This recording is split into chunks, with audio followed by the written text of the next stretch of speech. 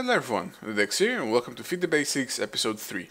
In the previous episode I went through the concept of doubling your resources by, for example, using the pulverizer, and I also went over the other methods that you can use in order to increase the value of everything that you mine. In this episode I'm going to go over the concept of automation. In the previous episode I used thermal expansion. Once again I'm going to use thermal expansion to give it an example. Because it's simply very convenient to use and also relatively cheap to make. And right before I start, I actually should mention that in actually Minecraft, vanilla Minecraft version 1.5 and above, the developers added a hopper. So actually the game has an hopper on its own, but because I'm playing on version 1.4.7 and this is not yet available, I'm going to use a different type of hopper, which unfortunately is actually a little bit less effective. Well, it works differently, but it's not doing exactly the same thing. However, if you're playing on 1.5 and above, you can use the hopper instead. Okay, so again, as I've said, we're going to go through the concept of automation. Automation is something that many mods in Fit the Beast lets you do, specifically crafting automation. So I'm going to go through the automation of using specific ore that you mine. So from the most basic, simple way to mine something into a product. It's always a good idea to set up what you want to craft before you start. So what I'd like to craft, let's say I'd like to get myself a bunch of iron helmets. I like to have a lot of helmets available at every time. So to craft an iron helmet, first I'm going to need some sort of a crafting methods to craft 5 iron ingots into an iron helmet. Before that, I'm going to need to smelt an iron ingot into an iron ore, or an iron dust into an iron ingot. And basically that's it. That's a very simple, small process, and it's not too long, so let's get started. So first, I'm going to use the same concept that I did previous time. There is no reason to forget things that we've already learned. So I'm going to use the pulverizer as part of the process. So let's say, I'm going to create a buildcraft hopper. That's again, not the vanilla hopper, that's a different type of hopper. So it's going to require 5 iron ingots, a stone gear and a chest. So I'm going to take the chest right here and I'm going to make a stone gear, which is going to require some cobblestone. And I'm going to need some iron as well, and a little bit of sticks. I'm going to use NEI to help me here to create some sticks.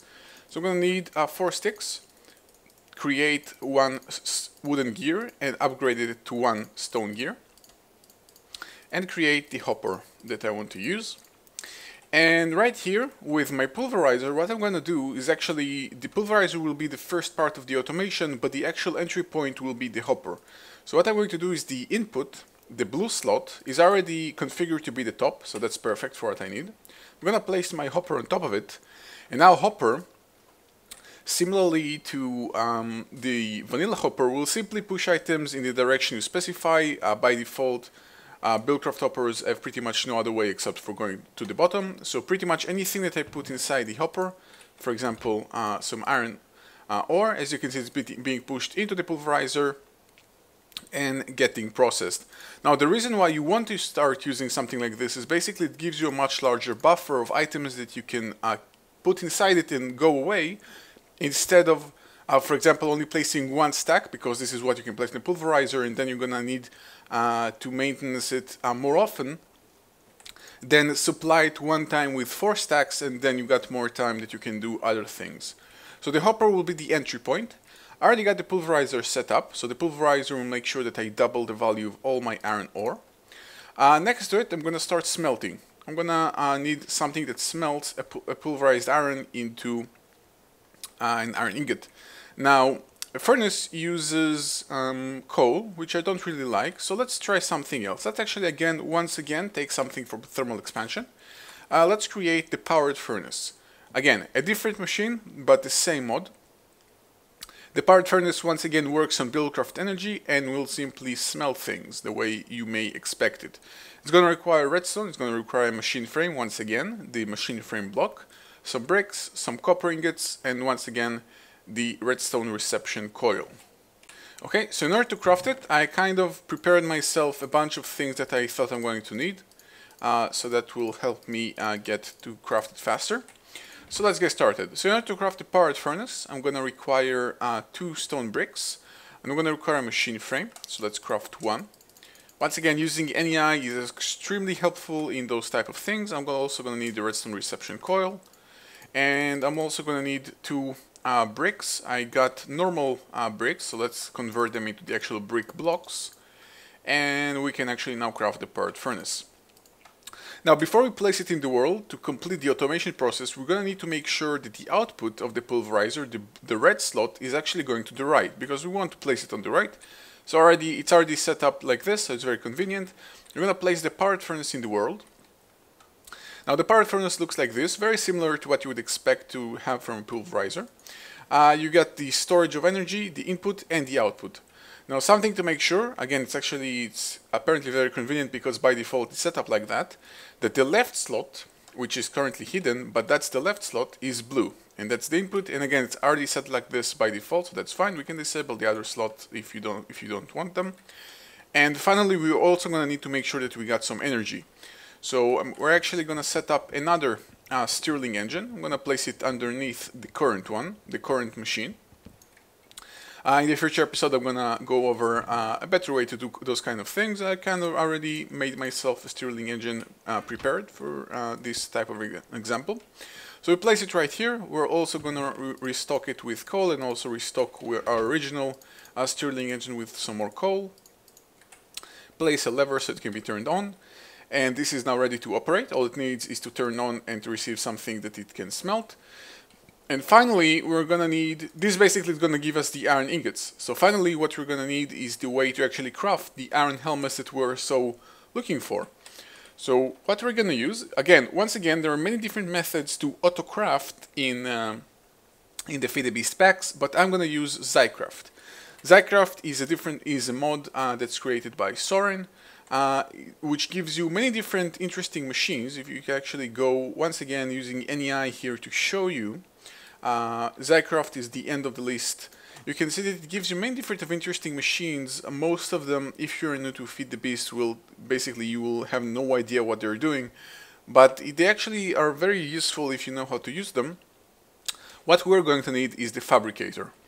Fabricator is the autocraft method of Zycraft, and in a moment you will see why it's so powerful.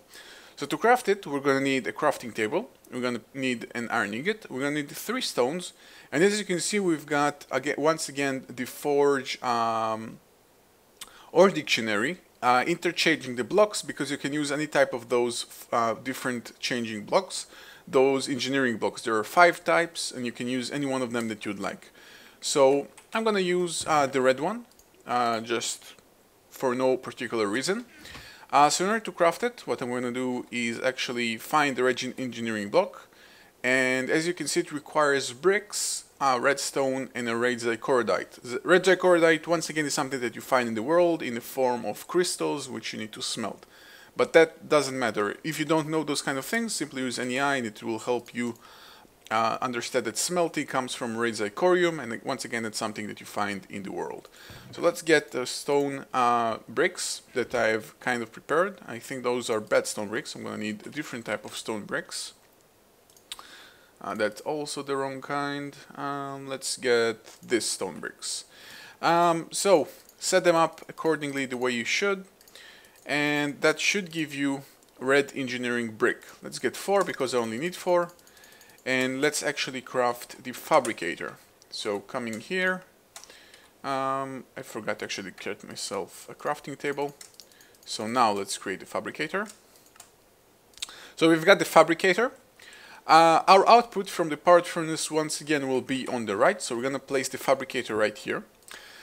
The Fabricator on its own is a very powerful block. You need to know how to use it. The way you use it, you simply place a recipe in any type of recipe that you'd like. For example, you can place a recipe to create crafting tables. Now, as you can see, I had 60 items in my hand, and when I right-click, they don't go away. Still have 60.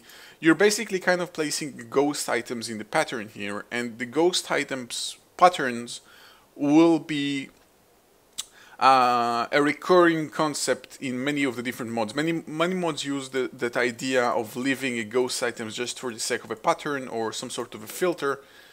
so the machine that you're using knows what you wanted to do with it. So what we're going to do, we're going to set up the recipe for a helmet.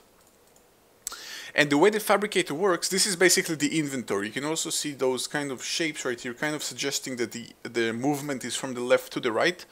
This is basically the inventory. You can place whatever you like here, even something that's completely unrelated to the recipe. But when you place the items for the recipe, by default, if you place 1 iron, you get nothing happens. If you place 2, nothing happens. If you place 3, nothing happens. 4, nothing happens. But when you place the 5th one, it will create the iron helmet. Now that's by default. You can also change the mode of the Fabricator. So for example, at the moment it's working on low, meaning when there is no redstone signal, it will work all the time. You can change it to require high signal. So now it won't do anything because there is no redstone signal. And you can change it to pulse mode.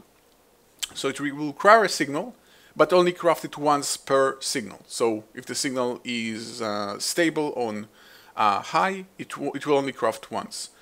So basically what that gives us is every time some iron is being smelted, it's gonna come here into this Fabricator and craft myself an iron helmet. Let's see the detection. Let's turn on all the engines and dump all this iron ore I've mined to actually start the process. So the hopper pushes items directly into the pulverizer pulverizes them. The pirate furnace will then smelt them once it has enough energy, and that will push items into the Fabricator. Let's actually give it a little time to start. As you can see, the process of the first smelting is already taking place. The moment it's finished smelting, it's gonna push the iron ingot into the Fabricator. And that's going to simply sit here and wait until 5 of them accumulate, and that will create more iron helmets. Alright, so that's pretty much it. I actually should set it up back to auto low.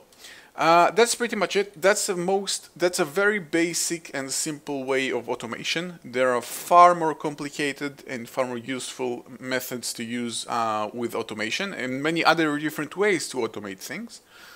But as I've said, automation is something that becomes very much available with the use of Feed the Beast mods, and it's something that as a player, if you know what you're doing, you can pretty much set up processes to take place while you're doing other things, and you can pretty much make your time in the world a little bit more efficient. So you can do other things while other things are taking place.